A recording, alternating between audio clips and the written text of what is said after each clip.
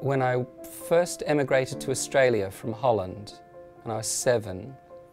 in the first or second year of primary school, of infant school, I wrote a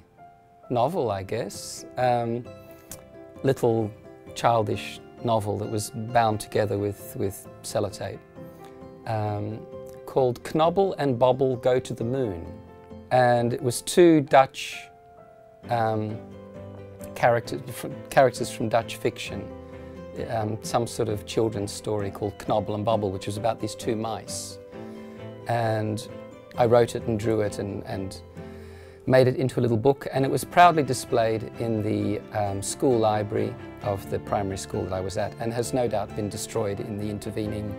48 years or whatever it's been since I went to that school.